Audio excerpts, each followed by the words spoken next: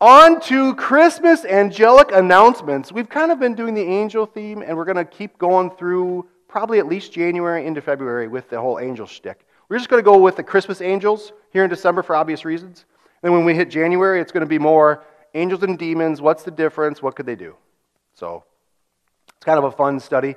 I haven't done that one in, I think it was 18 years, so I guess we're due. It'll be fun. All right, this is John the Baptist, angelic announcement, true or false? Elizabeth couldn't have children because she was hiding a sin.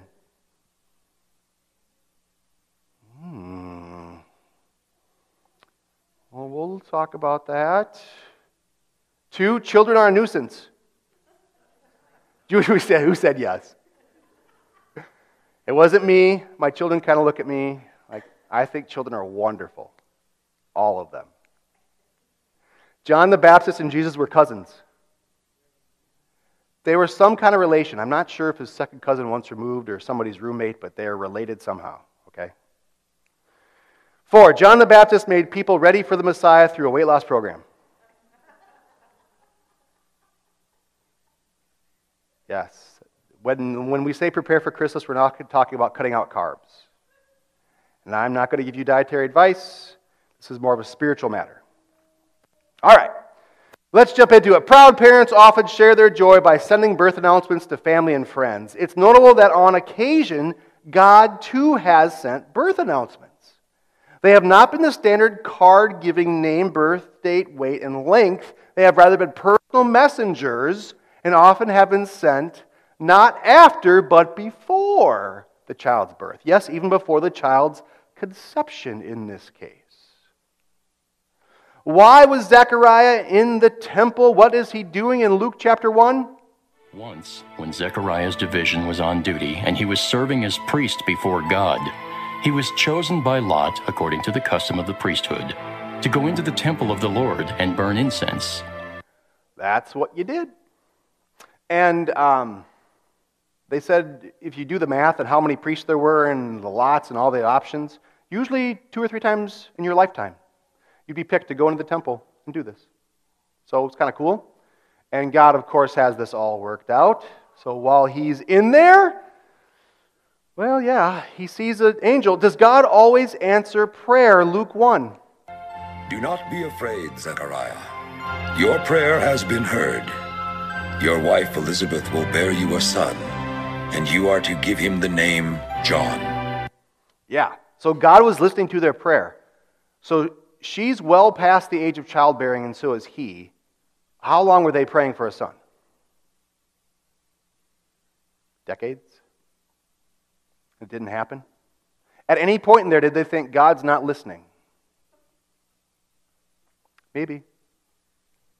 Sometimes, so the 3 answers you can get from God when you say a prayer are yes, no, and wait or not yet.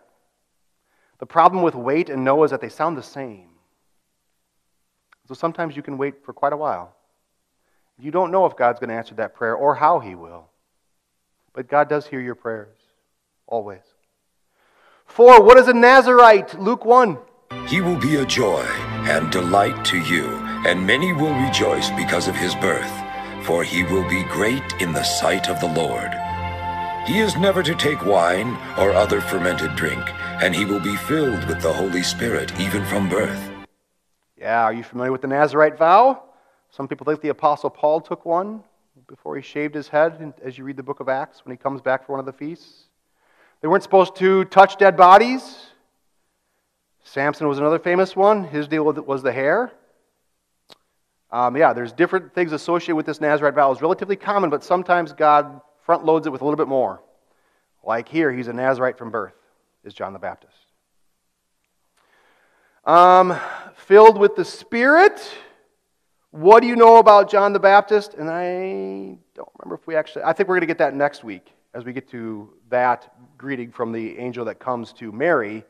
But filled with the Spirit even from birth. Do you guys remember what happened when Jesus in utero walks into the neighborhood with John in utero? Jumps for joy, flips, quickening they call it, moms, if you've ever had that happening. And if you're a dad and you see this thing, alien trying to punch out of your wife's belly, Yeah, I don't know exactly if he was doing karate kicks or what, but leaps for joy, yes. How could John bring people back to the Lord? Luke 1:16. Many of the people of Israel will he bring back to the Lord their God. We don't go into details for this, but you just heard a sermon on it. How does that happen? I give you a hint with the infographic. Good Lutheran theology. The first starts with an L, ends with a W. Law. And the other one? Gospel. That's right. Yeah. You show people their sins, and then you show people that they're Savior.